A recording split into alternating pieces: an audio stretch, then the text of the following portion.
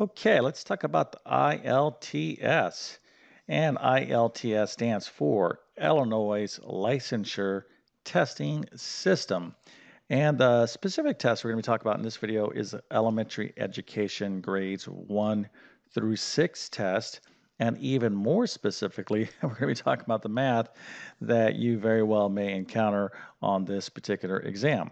So we're going to take a look at a practice problem that you should be able to handle pretty nicely if you're fully prepared for the ILTS Elementary Education Grades 1 through 6 test. So if you're watching this video, I assume you are preparing for this exam, and that is awesome. So again, we're going to get into this problem here in a second, but let me go ahead and introduce myself. My name is John. I'm the founder of Tablet Class Math. I'm also a middle and high school math teacher, and over the last several years, I've constructed many online math classes to actually include an ILTS Elementary Education Grades 1 through 6 math test prep course. I'm going to leave a link to that course in the description of this video. But all my courses, when I build these type of courses, I really do a lot of research on what is on these individual teacher certification exams. I have many, many courses, and each one of them I really do a lot of research and basically try to build a kind of custom curriculum to not over teach you but not under teach you, really try to get it just right. But if I had to kind of characterize the math that's on this particular exam, I would say obviously you're going to have to know elementary level math, middle school concepts, but you're also going to have to know advanced high school level math concepts. Okay, so um, if math is not your thing, even though you're going to be at the elementary education level, you're going to really need to prepare. So if you haven't taken a look at what is on this exam in terms, at least the math section of it, you really want to go ahead and do so, and then obviously be preparing, for the exam. And let's go ahead and get into this practice problem here. So the way I like to do these problems is one, explain what the problem is, then let you have an opportunity to try to figure it out. And then I'm going to give a hint here in a second. Then obviously I'm going to solve the problem. Okay, so what I'd like you to do is to simplify or add these two rational expressions. Okay, so go ahead and simplify them.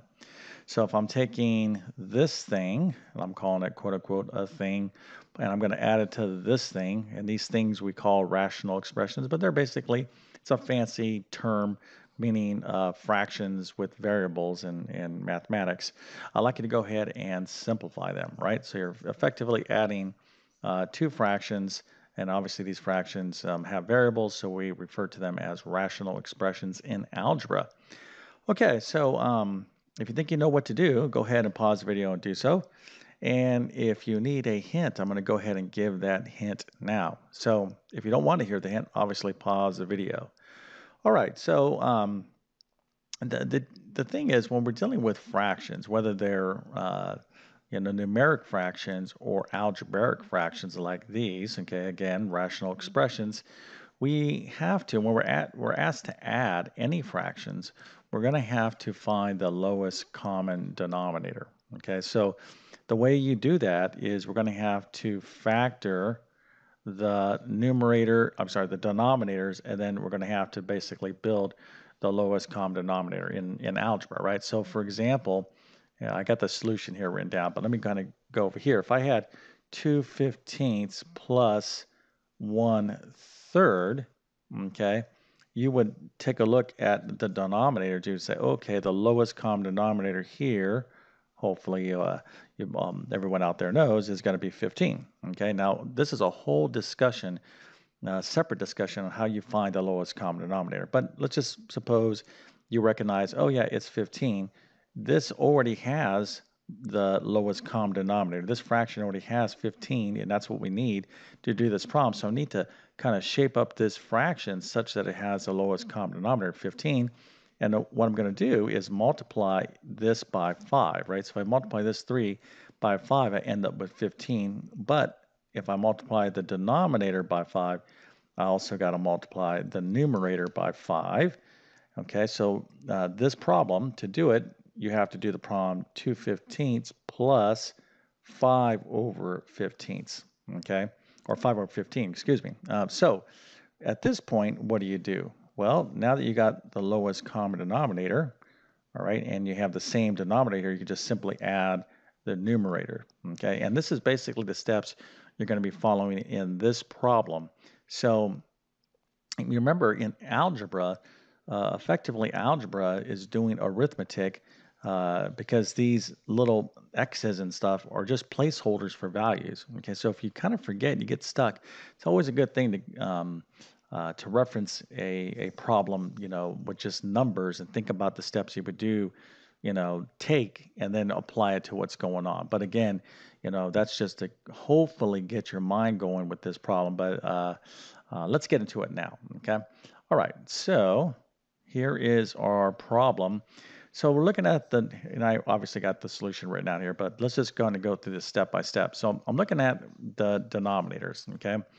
And I'm asking myself, are these the same denominators, right? For example, do I have 2/15 plus 1/15? If I do have the same denominators, then it's easy. I could just simply add the numerators in an addition problem. But if I have different denominators, I have to find the LCD. So here, clearly, these are different denominators. So I need to go find the LCD. And in algebra, what you want to do is factor the respective denominators. Okay, so this x squared minus 1, I can write as x plus 1 times x minus 1.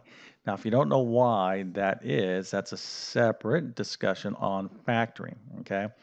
But we have x plus 1 times x minus 1. That is the x squared minus 1 factored. And then I have my x plus 1 here.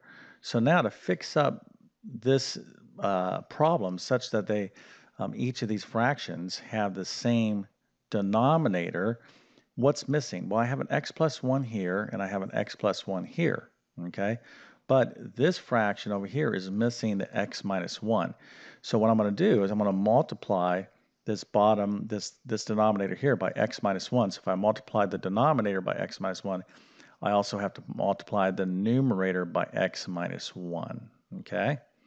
All right, so hopefully you'll understand what's going on. Now at this point, if you look, right, these two denominators are the same. Okay, these are the lowest common denominators. Okay, so we have x plus 1 times x minus 1 in both denominators. So I can simply just go ahead and add the numerator. So I have 2 plus x. Okay, that's right here. And I can go ahead, because this is an addition problem, and add it to the result of doing x times x minus 1. So what I'm going to do there is take this x and distribute it. So that's going to be x squared. And then x times minus 1 is minus x. Okay. All right. So at this point, I can go ahead and just simplify the remaining terms in the numerator. So I have 2 plus x. I have a positive x and I have a minus x. They're going to cross cancel.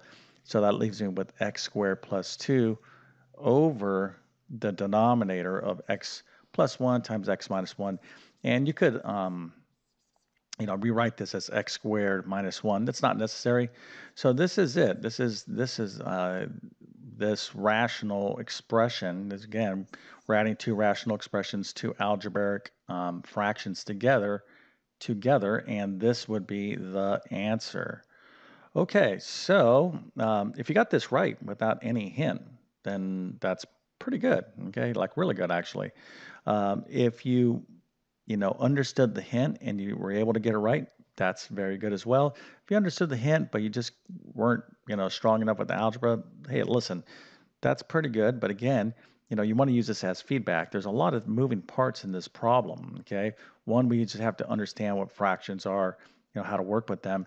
We have to understand factoring, and this is only one component of algebra, and that's kind of a part of all the math that you're going to need to know for this exam. There's a lot of other topics out there, and I would classify this problem as like an average level problem, not overly difficult. Okay, so if you thought this was like super difficult, okay, again, you just use this as feedback. You're going to have to, you're really going to want to brush up on your math, and the only way to do that is to get fully immersed and do a ton of math problems, and just if you don't know how to do a math problem, you're going to have to learn. So you're going to have to organize a good study plan.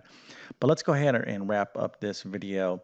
So if you don't have a study plan, okay, and you're looking for an excellent course, I would obviously highly recommend mine. So I'm going to leave a link to my ILTS grades 1 through 6 elementary education math test prep course in the description of this video. Extremely comprehensive. I cover all the basic stuff, place value, fractions, everything else, all the way up to very advanced mathematics. So you can check that out if you like. If you're new to my YouTube channel, I've been on YouTube for many years. I already have hundreds of videos on my channel that can help you out, and I'm posting new stuff all the time. So hopefully you consider subscribing. If you enjoy the video, definitely appreciate a thumbs up and leave me some feedback. Kind of what's your story? Are you going from high school to college to the classroom? Or maybe you are like maybe retired in one career. Maybe you're retired military and you want to become a teacher. Or maybe you're later in life, you say, I'd like to become a teacher, and you're going back to school. I think it's very, interesting and, you know, um, cool, if you will, of how many different ways there are to enter the classroom these days. But the one thing I always like to stress to anybody out there is, the first half of being a teacher is to get through all your certification exams, etc. But where your real education is going to start is when you get in the classroom with actual students, parents, administration, all that stuff. That's when you really are going to learn how to become a teacher, and you got to give yourself experience or give yourself the time to gain experience. There's just no way you can, study everything in a book and then think that you're going to know, be everything's going to run smooth. All right. It's, you're going to get better over time is what I'm saying here. So latch on to those veteran teachers and learn from those pros. I tell you, they got so much to offer you. And don't be afraid of going to a teacher that's successful that you may think that, oh, that's not my teaching style. Learn from everybody. You can have two teachers, completely different personalities, completely different teaching styles, teach the same subject, both highly effective, and both of them, the students love them. So, you don't have to be like any one particular person, okay? You can kind of find a role model if that's what you want, but you're going to develop into your own style. But this takes time, it takes years. But first things first thing is to get past these certification exams. Do not underestimate the math on this exam because people do fail. Exams like this all the time. Okay, so it'll be a win-win for you to really get prepared for this. With the math section on it, you'll get through the test the first time, and you'll be that much more effective in the classroom. All right. So with that being said, I definitely wish you all the best in your education career. Thank you for your time, and have a great day.